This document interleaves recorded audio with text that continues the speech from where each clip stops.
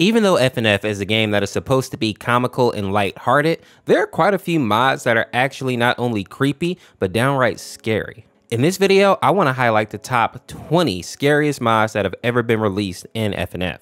Now, I want to start off with the one that I think is scariest to me, and that is going to be the world below. I know I added this one into the video about the saddest mods, but it also fits for this one. This cutscene is one of the main reasons for that.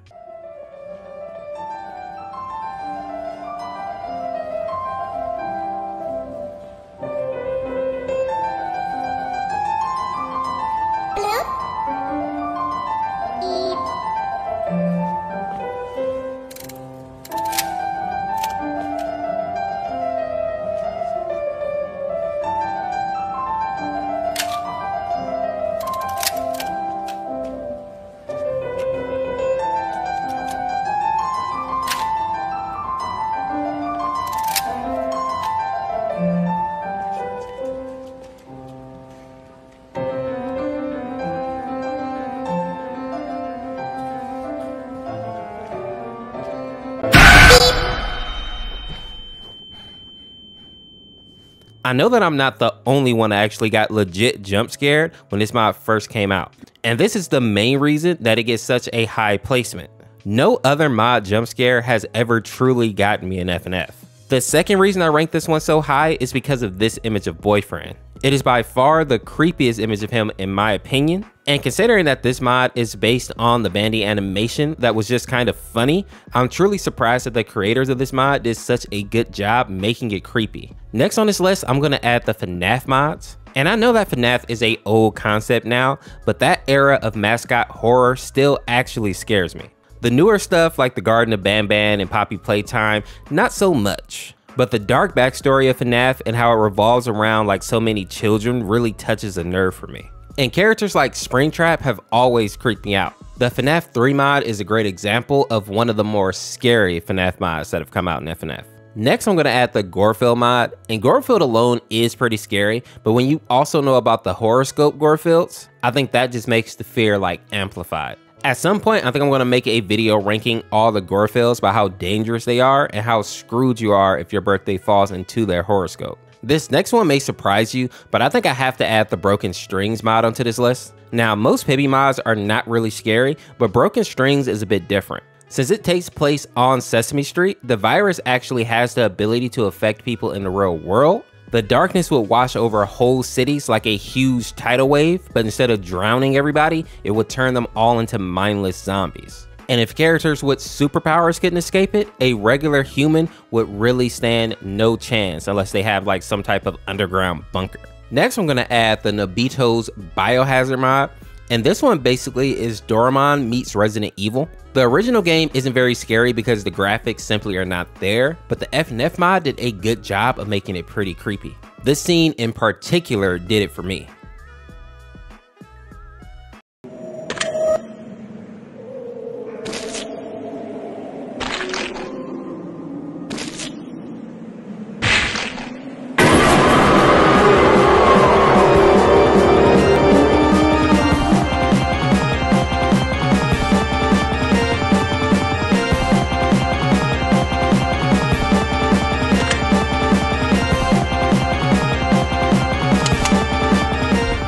I want to add a old school mod next, and that is going to be the Starving Artist mod, specifically the first one. This one was not jump scare scary, but more like real life scary. It deals with the idea of artists destroying themselves so that they can create art and also meet their deadlines. In the original mod, we literally see the artist basically breaking her body down just so she can continue to create the things that she wants to create. And I think anybody that has been like under tight deadlines can understand how detrimental it can be to your health when you're trying to rush something out or just get something done, especially when your livelihood depends on it. Next, we have the Freak Posture mod. And while I know that the Among Us like trend isn't really scary, the devs did a good job of making this version of it very creepy. I think most of it is due to the lyrics and like the character's actual voice.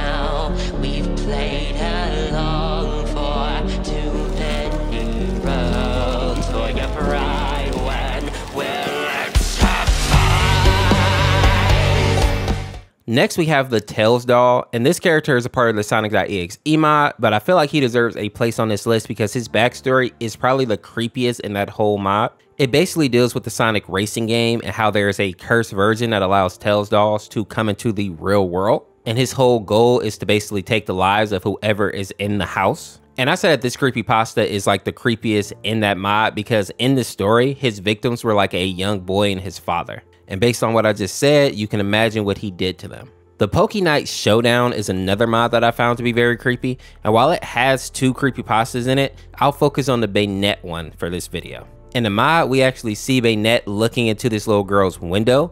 And for those of you that don't know, in Bayonet's actual Pokédex entry, it states that it was an abandoned dog that amassed a grudge. And in the mod, we learn that Girlfriend is a little girl that abandoned it, and now it is back for revenge. So to put simply, this is basically like a toy that has come to life, and now it just wants to get revenge on the owner that threw it away in the first place. It has a cool little cutscene that kind of shows this as well. We were best friends until you abandoned me. I thought I was the mistake, but you are the mistake. If I'm being honest, I feel like this mod did not get the attention that it deserved, but it is definitely one of the best Pokemon mods to ever be released in FNF. I think I have to put the Step Right Up mod next on this list, and while I know it's a mashup of different horror games and stories, I think what they did with Smile Dog in the mod was especially scary. This was the first mod that really showed how Smile Dog can literally jump out of whatever device you see him on and start to attack the viewer. I feel like I also need to add that Thumper is by far the creepiest mascot type character to be added in FNF. If a game came out where Thumper chases you through like a theme park, I would drop a few bucks to actually play that because he looks dope. Cartoon Cat has to have a place on this list for the simple fact that Trevor Henderson's creations are all nightmare fuel. Even the Cartoon Cat has images that are super creepy, which is hard to do considering how goofy he normally looks. I also want to shout out this mod for the mini game that they added into the mod as well. Getting to play as the little girl and trying to avoid the cat was actually well done and a little bit scary. Next up, we have the Horror Tale Patrick mod, and this one is from the Mistful Crimson Morning mod. Basically, Patrick becomes a serial slasher and is out to chop up all the people in Bikini Bottom.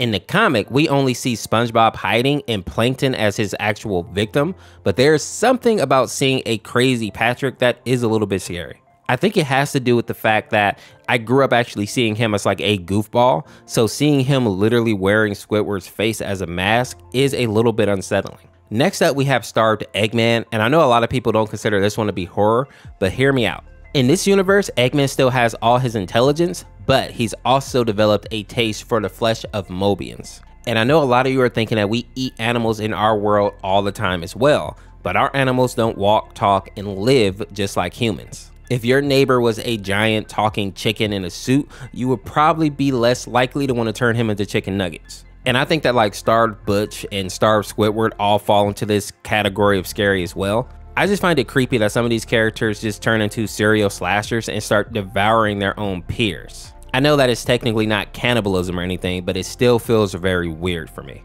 Another old one here is going to be Star Crown Phase 4. Some of you may remember this guy if you've been in the community since like the beginning. His regular form is just kind of creepy, but when he goes into this Phase 4, he simply looks demonic. This mod wasn't super long, but what they did give us was surprisingly creepy. Mouse AVI has to have a spot on this list as well, and while a lot of his stuff isn't scary in a horror fashion, there's undoubtedly something scary about losing everyone you love in your life and then being forced to live life in like an endless loop. I know that there are a few different versions of the Mouse AVI mods, but they all end up like really bad for Mickey. He's either trapped in hell or in a colorless subdimension, both of which are fates that are worse than death, really. Next up, we have the Dead Bart mod, and this one is scary for a few different reasons. The first one being the appearance of Bart. In the mod and in the original creepypasta, his image is definitely nightmare fuel because he basically falls out of a plane and cracks his head open.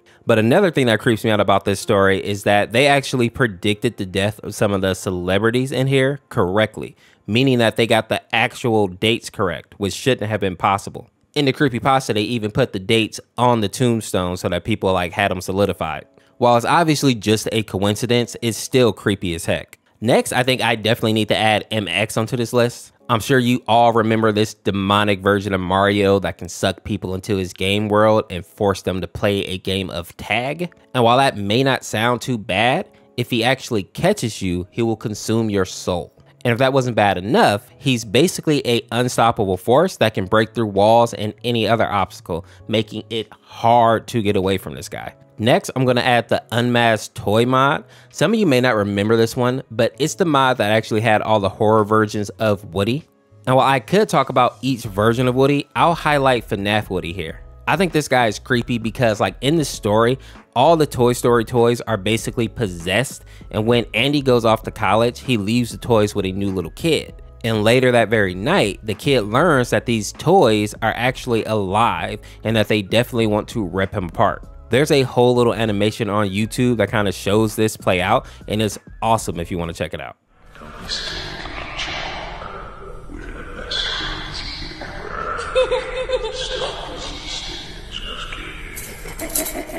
Next, I think we should add the Salad Finger mod here. And this is one of the interesting ones because it's weird and scary at the same time, which is what I think the original Salad Fingers like animator was actually going for. I think the reason that it creeps me out specifically is because of how empty Salad Finger's world is. We can kind of see it in this cutscene here from the mod.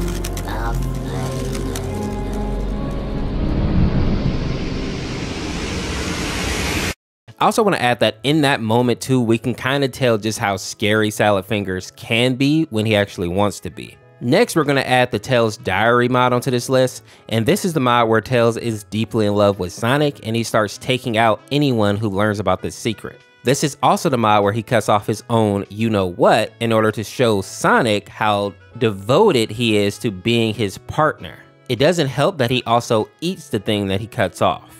This one may fall more into like the gross category, but I think it has enough horror elements to it to make it on this list. Let me know if I missed any mods that I should have added on here. Check out this video next, and we'll see you tomorrow with another video.